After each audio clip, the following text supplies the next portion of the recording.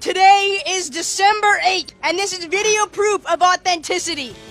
Deadpool ain't for keeping things PG just for the sake of the kids. When it goes somewhere, it goes hard. Which is why whenever Deadpool in his second movie gets access to Cable's time travel device, he of course does what anyone in his position would do. Save his girlfriend, remove X-Men Origins from canon, and of course, kill an infant version of everybody's favorite genocidal leader, Bitler. That's the baby version of Mr. Mustache. Don't look at me like that. YouTube would demonetize us like that, even mentioning his name. It's an age-old question. If you could time travel, would you go back to make sure he and his paintings never saw the light of day? Well, Deadpool did just that in this deleted end credits scene that was removed from theater releases, but was then uploaded online and added to the unrated cut of the film. He travels back to find Bitler in an infant ward, but instead of laying waste to the child, he instead removes the waste from his nappy. He then mentions how, even though he couldn't go through with killing a baby, he would get his friend's Cable to come back as he loves killing kids. While you may not expect the most dramatic of storylines from Deadpool, on the other end of the spectrum, it would have been really weird if DC's Joker tried to pull something funny out of the depressing and disturbing 2-hour drama. Well, it seems like Joaquin Phoenix thought otherwise, as various sources reported that the actor had suggested adding a blooper reel of funny moments while the credits were rolling. The segment would have featured actors flubbing lines, funny moments, and potentially the hundreds of different variations of scenes that Phoenix performed on camera. It's safe to say that a segment like that may have been a bit jarring after watching Arthur Fleck murder TV host Murray and started a Gotham revolution. Turns out that director Todd Phillips thought the same way. He said in an interview with Games Radar that Joaquin said it would be funny to put bloopers alongside the names like they did in the old days. The idea of a post-credits scene in this movie would have seemed wrong and a little too light for me. Alright, Shazam is one of the best movies to come out of the DCEU. Fight me if you dare! It has a perfect combination of humor, drama, and was fun for the whole family. My little cousin couldn't stop screaming in the theater when he saw the 7 Deadly Sins. With Shazam's success, it was a no-brainer to line it up for a sequel, with comic fans being apt to see Shazam's big bad nemesis to make an on-screen appearance. We're of course talking about Black Adam. With people not being able to shut up about Dwayne "The Rock" Johnson playing the anti-hero, it was a surprise when the mid-credits scene in the theatrical release set up for the Shazam villain Mr. Mind instead of Black Adam. While on a panel, Shazam actor Zachary Levi said the intention is to make a solo movie for Black Adam and then link the two super beings in a conjoint movie. Which makes sense. Dwayne "The Rock" Johnson isn't a guy you just get in for one movie. You lock him in for as long as you can. But of course, the little reference we were looking for was only around the corner with a deleted end credits scene on the Blu-ray release of the movie. In this scene, we see members of the Shazam family sitting on their thrones in the Rock of Eternity, where one of them points towards an empty throne supposedly meant to seat Black Adam. While it may not have been in the theatrical release, this deleted scene shows us that he is surely on his way.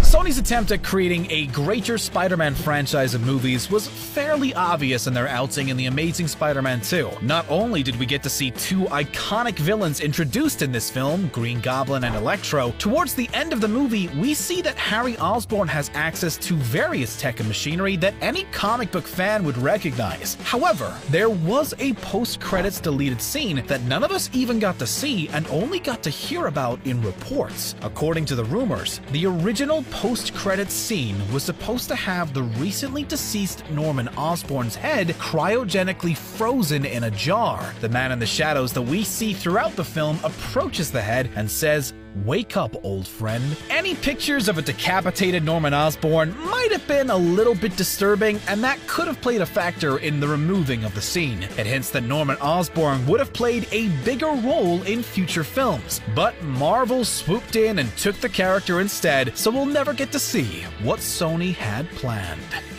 who else here is excited for the Snyder Cut of Justice League? I mean, if anything, it'll be interesting to see what Zack Snyder had intended before the studio had to replace him with Joss Whedon. There are plenty of theories out there as to what was missing from the Justice League we saw to the Justice League that was meant to be. There have been many hints that some members of the Green Lantern Corps would make an appearance in the end credits of the Snyder Cut. Snyder also made an Instagram post saying that he was able to shoot all of the movie apart from a moment that would have included the Martian Manhunter. It's safe to say there will probably be a couple of differences between the two releases of the movie, but one character's on-screen time that we got to see could have been trimmed down, and we know this thanks to the actor playing Deathstroke during the end credits scene of Justice League tweeting out his excitement for the Snyder Cut. As we can see, there's a couple of emojis on his tweets that could be interpreted as his character having a battle with Batman. So we've got Green Lanterns, more Deathstroke, and who knows what else just coming from the post-credits? Man, this film's gonna be awesome! This is a big one to be sure. Remember way back at the beginning of the MCU? Nick Fury came to Tony Stark in the dead of night to talk to him about the Avengers Initiative. Well, it turns out that this little reveal that Marvel had plans to hint at a bigger universe of films could have been even bigger. Kevin Feige revealed as part of his Saturn Awards acceptance speech a deleted post-credits scene where our favorite no-nonsense director of S.H.I.E.L.D. makes reference to characters that Marvel didn't even own at that point. Nick Fury says in this scene, "As if gamma accidents, radioactive bug bites, and assorted mutants weren't enough." We can already guess that gamma accidents was referencing the Hulk, as gamma radiation is the very thing that gave the main Green Machine his incredible strength. But the radioactive bug bites and assorted mutants reference is the point that made fans go, "Say what?" You see, way back before the 2000s, Marvel filed for bankruptcy, and in an attempt to save themselves, they sold a bunch of the movie rights to their characters to companies like Sony, Fox, and a myriad of other studios. Because of this, Marvel didn't have the right to use their own characters in their own movies. It's very clear from this reference that the team behind the MCU wanted to include the X-Men and everyone's favorite web-slinger for a long time. But because the rights were still out on contract, they couldn't even mention them in passing without some danger being involved. But if they had included this scene, it's safe to say minds would have been blown.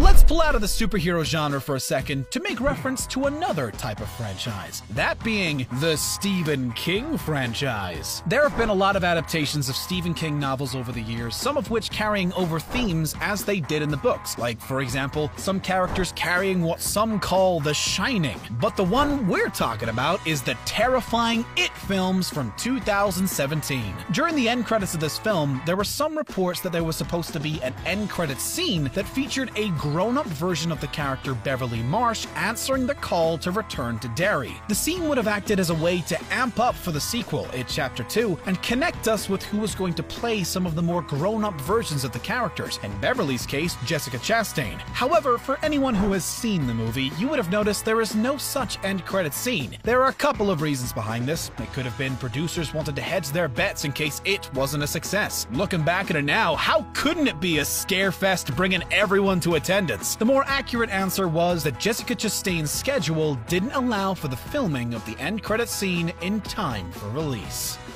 Our favorite metal-clawed mutant may have not been a fan of the tight black suits showcased in the 2000s X-Men, but fans of the comics never got to see Hugh Jackman don the classic yellow suit on the big screen, which would have been something to behold. Well, it turns out that we very nearly did get a glimpse of an on-screen adaptation of the suit in 2013's The Wolverine. In a deleted scene shipped out with the Unleashed edition of the movie, we find Logan on an airplane with Yukio getting ready to set out after the conclusion of the movie. Yukio hands Logan a box containing the classic yellow suit, which was supposed to be the scene that led us to the credits. But why was this scene cut? And why do we never see the classic Wolverine suit in any of the future movies? Director of The Wolverine and Logan, James Mangold, gave his reason in an interview, saying, "Logan is the least narcissistic of all the superheroes." He summarized that Logan wouldn't want to prance around being held on a pedestal for his good deeds,